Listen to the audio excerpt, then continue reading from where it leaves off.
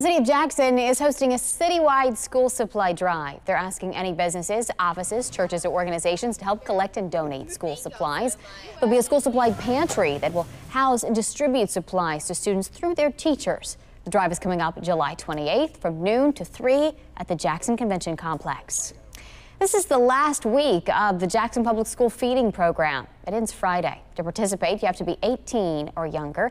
Meals are served from 11 until 12:30. We have a complete list of the summer feeding sites on our website for you at WAPT.com.